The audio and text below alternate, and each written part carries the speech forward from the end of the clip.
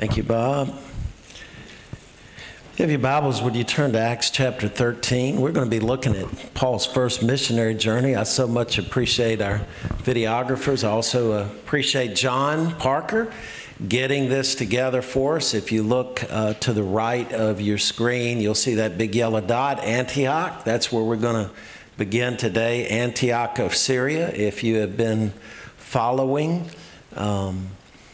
the news recently in current day Israel, that's south of where we are here, south of our map. You'll see Cyprus on the television news networks, and so you see that. And so we're going to be looking at Acts chapter 13 and what is Paul's first journey on mission to carry the gospel to various areas. You know, as you're turning there, some of my most precious memories have been serving on short-term mission with some of you. In fact, even as I was watching that video, John Parker and I, Brad Russell spoke on the first video. John Parker and I had the privilege of doing foreign mission work with him and got to know him. You know, you really get to know people when you travel with the short-term mission team. For instance, John Parker, I know that he has a hymn on his mind all day long. He wakes up singing or whistling Christian music and hits the hay the same way. I learned that Mike Johnson actually gets up before a lot of people even go to bed because he's up well before daylight. But you know, I've had the blessing of doing short-term missions on 4 different continents: North America, South America, Africa, and Asia. And other than a few mishaps, like almost falling into a manhole in South Africa when I came off of a wall, being in Africa and realizing that after eating a pack of nabs, if you're not from Central Virginia, nabs or toast cheese crackers, realizing that I was lying on the floor in a third world country, that a rat had been licking the cheese off of my finger while I was sleeping. I don't bite my fingernails on mission trips, I'll just tell you that. Having the privilege of carrying on a ministry in a place called literally Hellville, which all types of superstition and the like. In spite of all of those things, these trips have been special to me. Quite a few of you in this assembly have at some time or other in your life been involved in a short-term mission trip, and it really makes the world seem to be much smaller.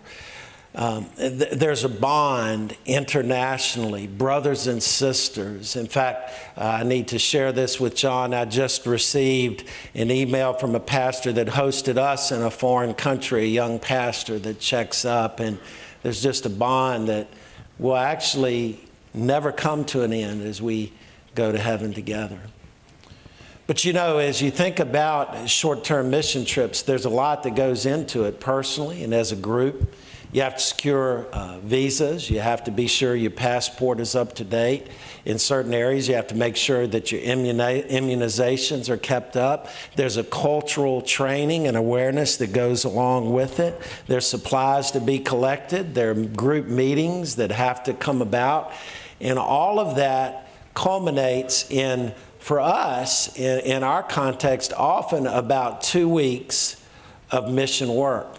And what you pray is that you have the health to do what you need to do, because you just have a short amount of time to get something done, and there's an urgency to the task, and everybody is alert and attuned to what's going on, because not only do you realize that as every hour goes, there's one less hour that you'll be in this place, but you also understand that you may never have the privilege of returning to that place again.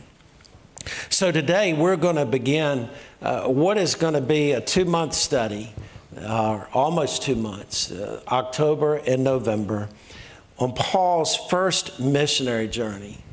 We're going to look at the sending church. We're going to look at sort of his itinerary that he had for the mission. We're going to look at the responses that came, the various places he went. And we're going to begin today in Acts chapter 13. If you'll look with me in verse 1, it says, "Now in the church at Antioch there were prophets and teachers, Barnabas, Simeon, who was called Niger, Lucius of Cyrene, Manaen, a close friend of Herod the Tetrarch, and Saul. As they were worshiping the Lord and fasting, the Holy Spirit said, 'Set apart for me Barnabas and Saul for the work to which I've called them.' Then after they had fasted, prayed, and laid hands on them, they sent them off.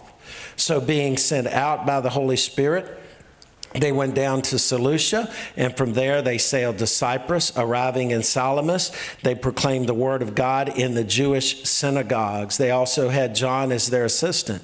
When they had traveled the whole island as far as Paphos, they came across a sorcerer, a Jewish false prophet named Bar-Jesus. He was with the proconsul Sergius Paulus, an intelligent man. This man summoned Barnabas and Saul and wanted to hear the word of God. But Elymas, the sorcerer, that's the meaning of his name, opposed them and tried to turn the proconsul away from the faith. But Saul, also called Paul, filled with the Holy Spirit, stared straight at Elymas and said, 'You're full of all kinds of deceit and trickery, you son of the devil and enemy of all that is right. Won't you ever stop perverting the straight paths of the Lord? Now look, the Lord's hand is against you. You are going to be blind and will not see the sun for a time.' Immediately a mist and darkness fell on him, and he went around seeking someone to lead him by the hand. Then when he saw what had happened, the proconsul believed because he was astonished at the teaching of the Lord." Let's pray. Father, as we open your word today, open our eyes to the truth. Lord, may we be a kingdom-minded church. Father, may we be committed as a people to carry the gospel beyond these walls, not just sending out our monies, but also people. And Father, we thank you for what we have to learn from your word, not just through the direct teaching portions of Scripture, but the narratives. Speak your truth, we pray, in Jesus' name. Amen. You know, the context really for our setting here in Acts chapter 13 is this. You know, Paul is preparing for the first of what would be 3 missionary journeys. And as is in the case in any endeavor, there has to be a starting point. And so there's a starting point here for Paul's ministry to go to other places. You know, here at Concord, we have our starting points. Whenever we have had teams who've gone out, and maybe you've been a part of these teams, usually we'll meet in the fellowship hall area. We'll collect the supplies. We'll have people. There'll be well-wishers and those who will send us off with prayers, and we'll move on into the mission God has called us to carry out.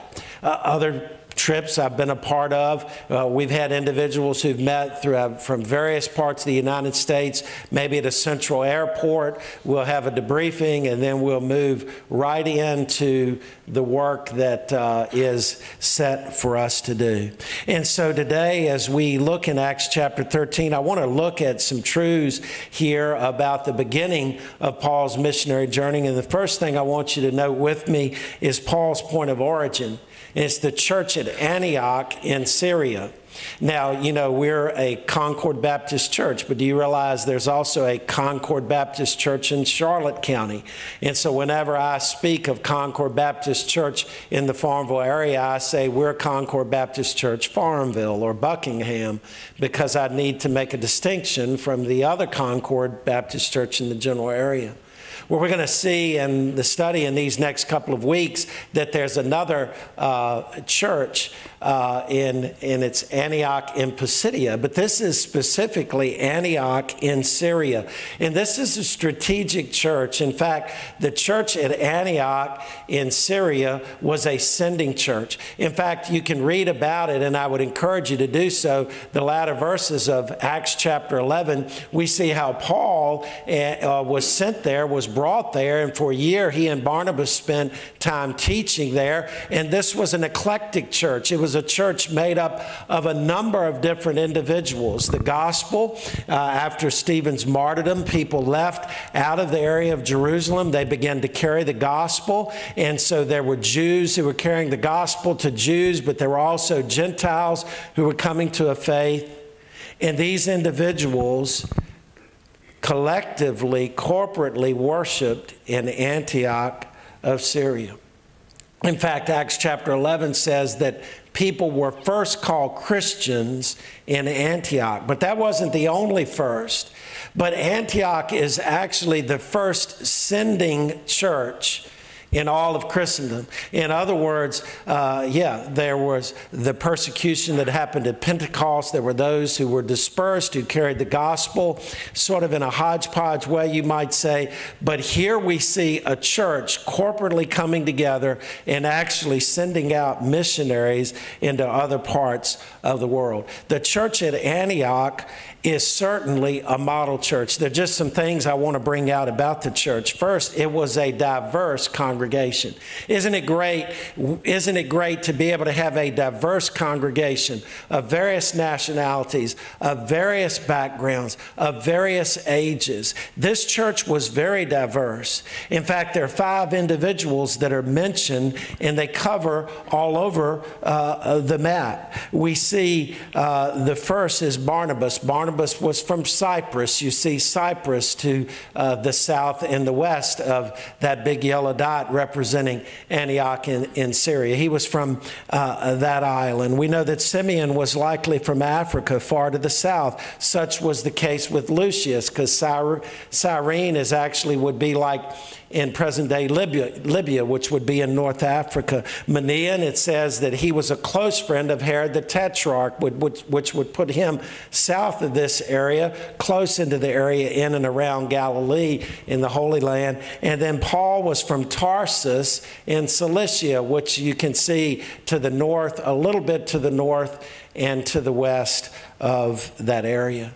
Simply put, this was a diverse congregation, a picture, really, a microcosm of heaven. But not only was it a diverse congregation, it was a gifted congregation, because we see that each of these individuals that were mentioned, they were prophets and they were teachers. They were able to speak the word of the Lord, thus saith the Lord. They were able to teach. They were given gifts of proclamation. But those weren't the only gifts, because it says that the church was ministering. They were worshiping. They were ministering. They were carrying out the work, and God was preparing to send 2 others out into the work. It was a learned church. It was a church we see that was the recipient of great teaching. And so it was a church that was doctrinally sound. Paul had spent, as we said back in Acts chapter 11, a little over a year in this area teaching the truths of the gospel to individuals. But the fourth thing, and this is very important, it was a sending church. It had a kingdom mindset. Now, don't get me wrong. It is great to be a diverse church. It's great to be a gifted congregation. It's great to be a learned congregation. A congregation is sound doctrinally, but that's not enough. It's important that the church go beyond the walls. The church needs to be a sending church if it's going to be a model. And that's exactly what the church at Antioch was. We see in verse 2, after the leadership that is mentioned there, the prophets and the teachers, that they were worshiping the Lord, they were fasting, and they were recipients of the message of the Holy Spirit, who said, set apart from me Barnabas and Saul for the work to which I've called them. In other words, God is saying, I'm calling 2 of the 5 out. 40%, he says, I want not to stay here. This isn't just a campground setting. This isn't just a campfire setting. This isn't just about you guys growing, but it's time to extend.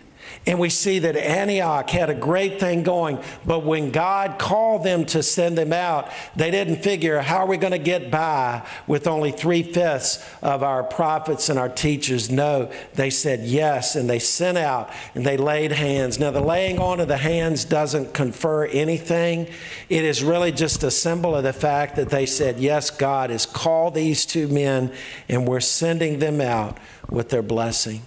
The sign of a healthy church is a mission-minded church. Now, there are important things, paying the preacher, paying the light bill, taking care of our ministries in here. Don't get me wrong. I understand all of those things are important, but it is so important that the monies, that the energies go even beyond the ministry here. And I applaud the church in that not just 10%, but somewhere around 13 and 14% of the monies that come in here, more than a tithe, go out beyond the walls of this church. But I want you to see not only the sending church, but once Paul and Barnabas were sent, I want you to see their plan for ministry.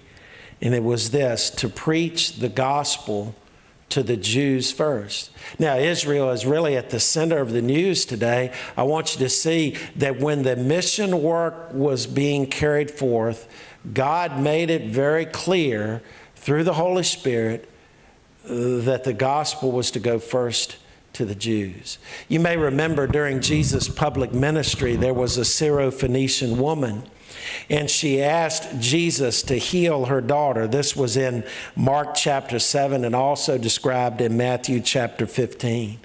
And Jesus gave her a surprise response. This was not a Jewish woman. This was a Syro-Phoenician, a non-Jewish woman, who said, "Lord, would you heal my child?" And Jesus said, "Why would I take what is for the children and give to the dogs?"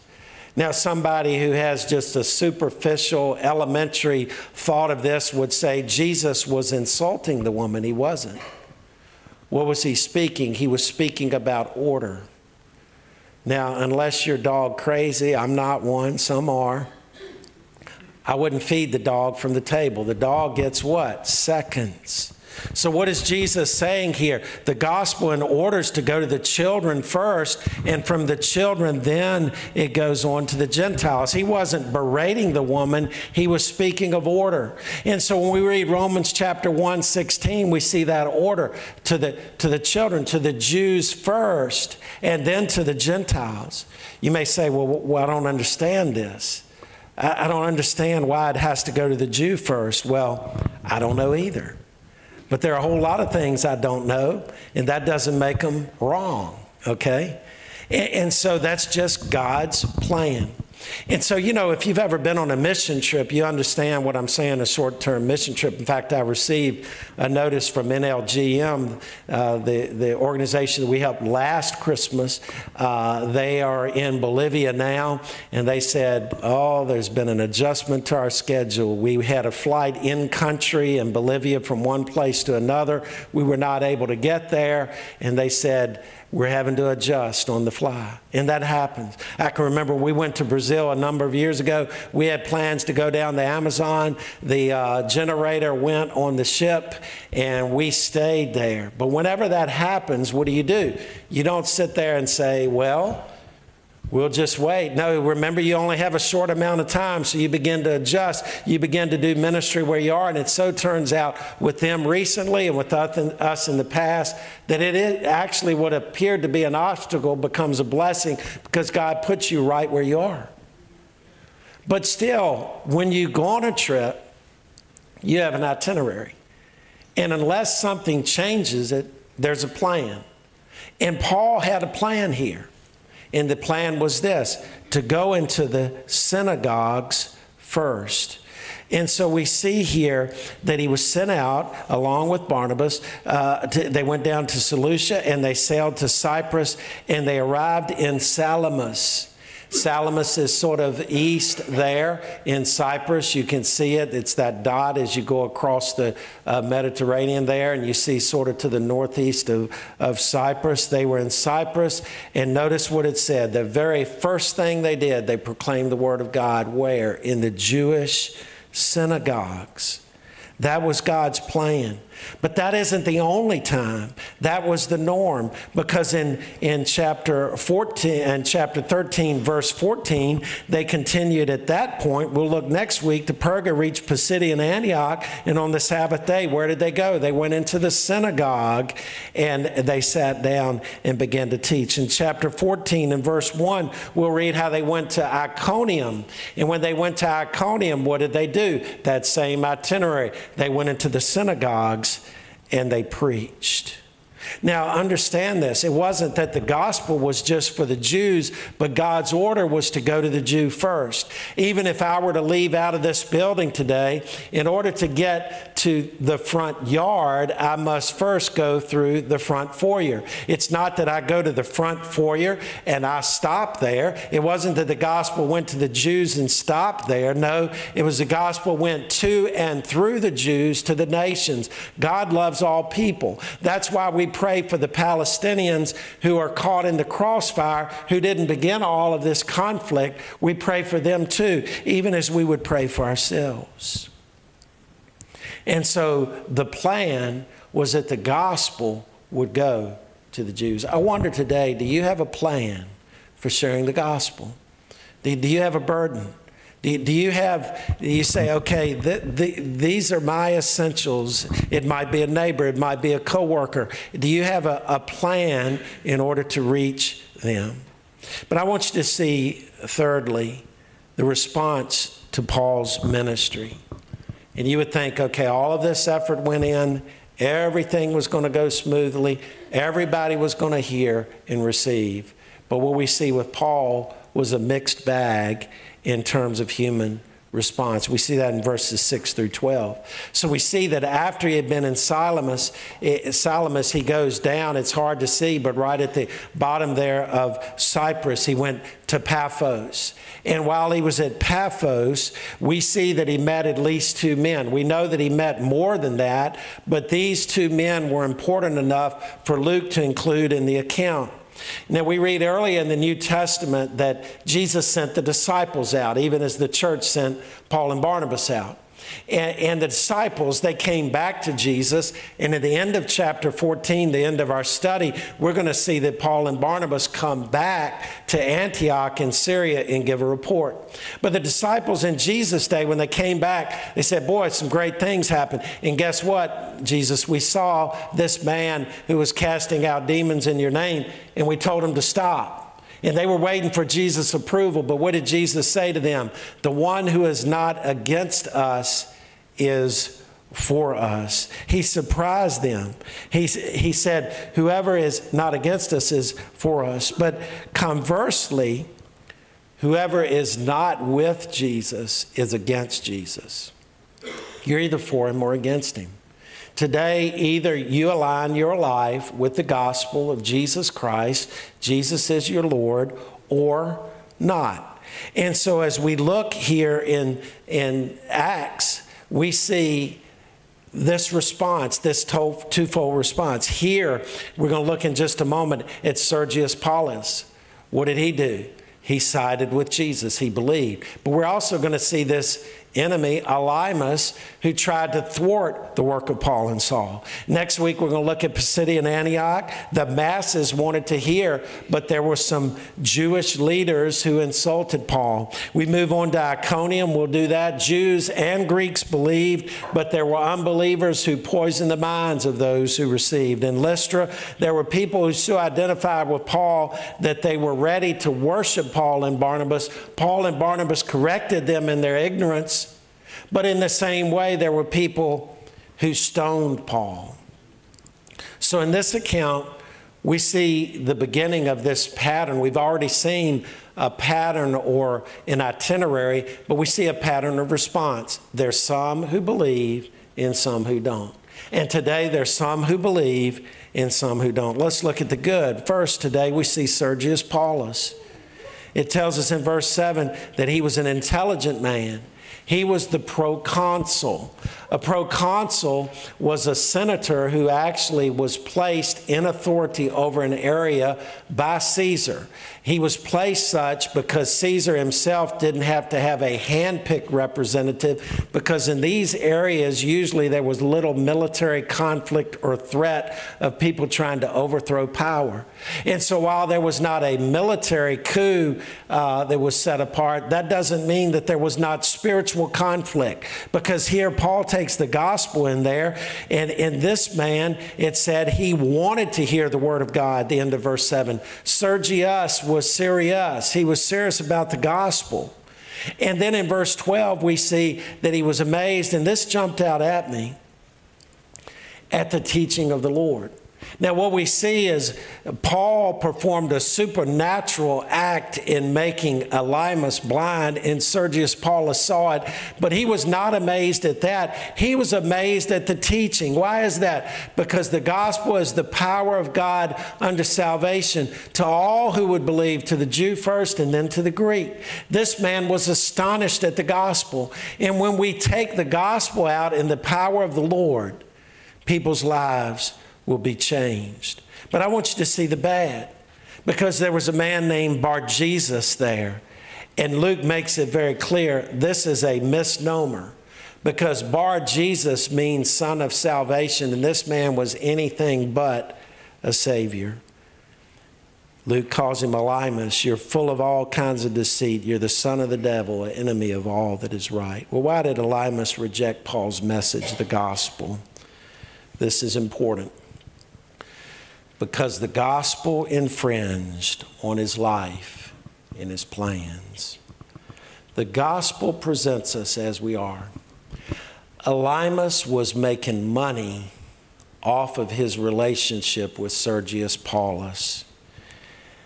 Elymas had Sergius Paulus's ear, but now the gospel had it.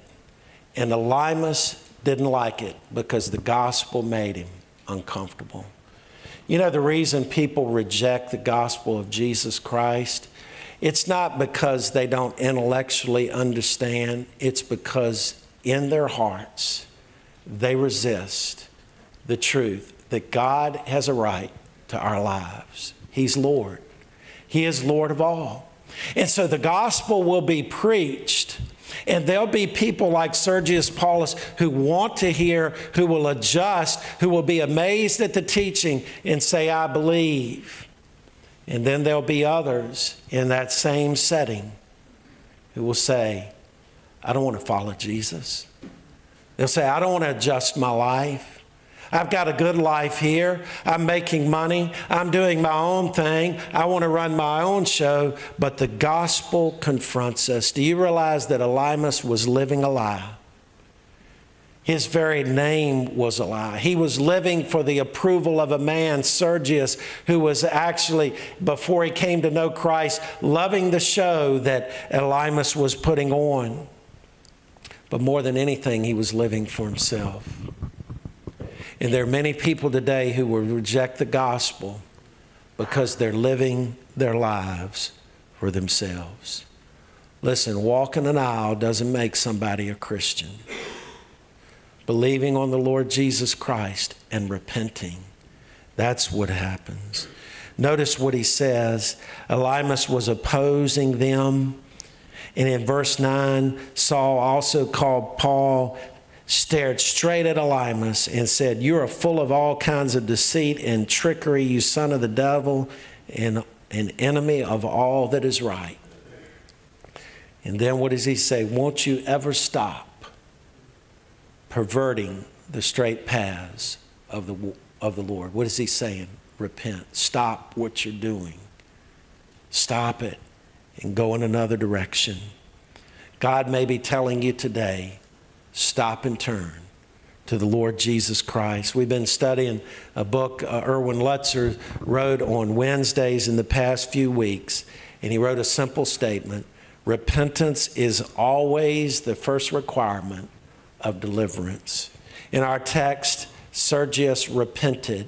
He went from following this magic and this witchcraft of Elymas to being amazed and believing on the Lord Jesus Christ. If you've never done so, I hope that you would do so today. Because you see, the gospel is confrontational.